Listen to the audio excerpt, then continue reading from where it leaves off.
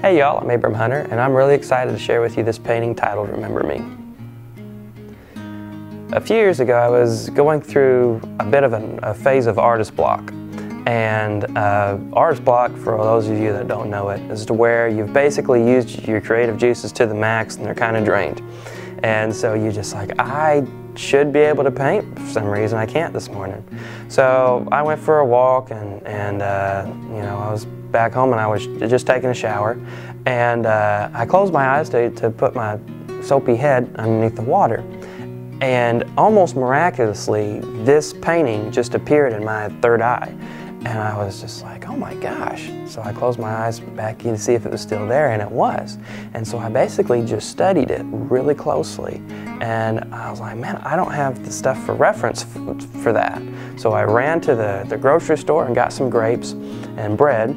And then I ran to, I think it was Michael's, or it was a Hobby Lobby, and got the clay to make one of these old oil lamps that they used back in Jesus' time. And I made a stop at the Quick Stop. I got some Gatorade, and then I had this wine glass at home.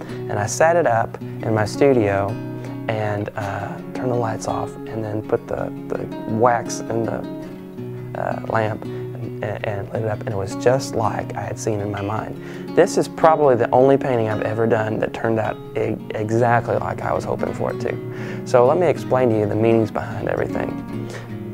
Jesus spoke to his disciples on this earth, I am the vine and you are the branches, abide in me. And so the grapes remind us to abide in him. This is kind of reminiscent of a communion supper, like the Last Supper, but it's a still life. So the message behind it isn't exactly, you know, you don't see Jesus having Last Supper with the disciples, but it's like a little portion of that evening he spent with his disciples.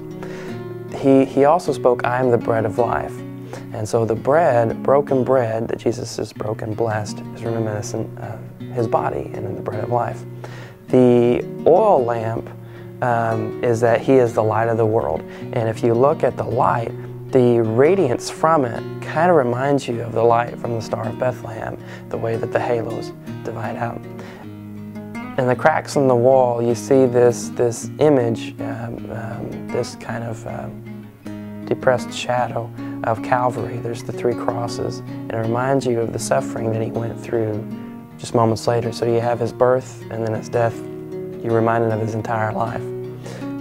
Whenever I set up the still life, on the wall that I had plastered and made, there was this like little, the light going through the water kind of made this little hourglass, and it reminds us, you know, our time on earth is limited, but to make every day count.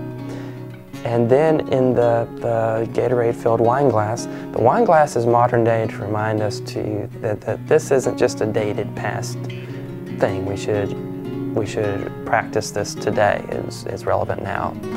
But what was even more special about it is whenever I set it up, there was this like little reflection of light, and I could see myself in the wine glass as clear as day. So in the wine glass, my favorite part of the painting, and what makes this one of my absolute favorite paintings, you can see Jesus giving me a hug in the reflection as if he's right there in the room with me while I'm painting it. So I hope you all enjoyed this painting. It's one of my favorites. I've had fun explaining it to you. I hope it blesses your home and hopes to remind you of what God did for us. God bless you.